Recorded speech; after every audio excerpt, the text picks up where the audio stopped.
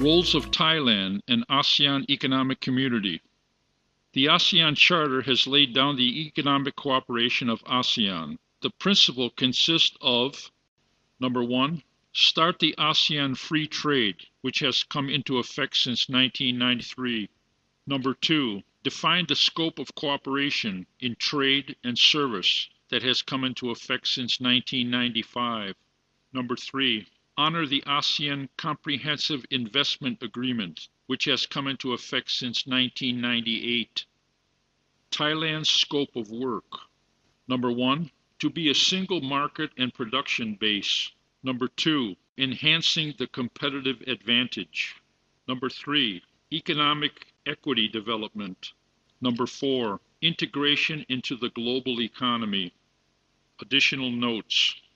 FTA. Free Trade Area is an agreement to trade freely by the removal of customs duties and the limitation of the share quota and privilege on most goods and services trade between two or more countries. Number one, to be a single market and production base focusing on achieving cooperation in various fields as follows. To be a single market and production base, the free movement of goods is to determine shared items without customs, duties, and other barriers. The free movement of skilled labor means professional people are allowed to go to work in any ASEAN countries. The free movement of capital is the implementation of the plan approved by the finance ministers of ASEAN. The free movement of services is to increase the proportion of shares to investors of ASEAN citizenship. The liberalization of investment is to deal with ASEAN investors on an equal par with domestic investors. Number two, enhancing the competitive advantage, which aims to achieve cooperation in various fields as follows. Enhancing the competitive advantage. ASEAN, Asian economy. Competition policy. Infrastructure development. NTBs, non-tariff barriers. Intellectual property rights. Consumer protection. Number three, economic equity development with an emphasis on achieving collaboration in various fields as follows. Economic equity development, reducing the development gap between old and new members, supporting the development of SMEs. Number four, integration into the global economy with an emphasis on getting cooperation in various fields as follows.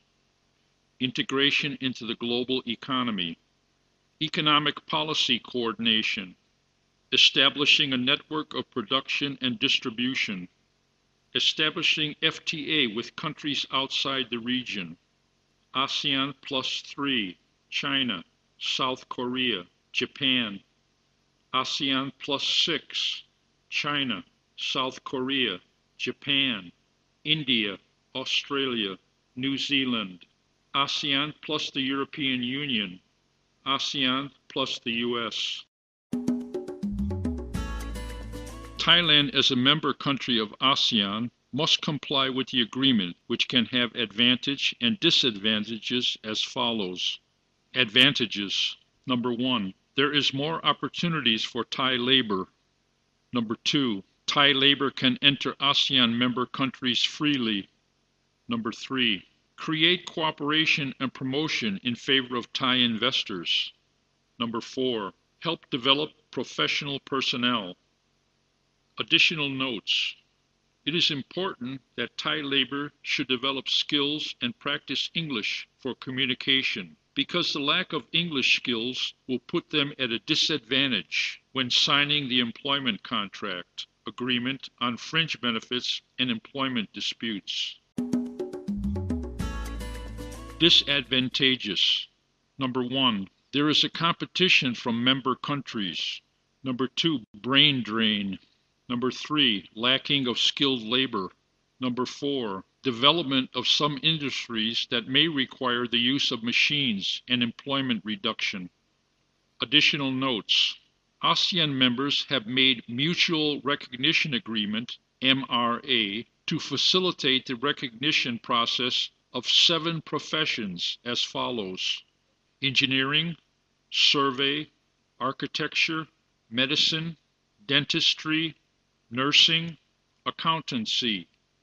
However, the permit to enter and work will still be in compliance with regulations defined by each of the member countries.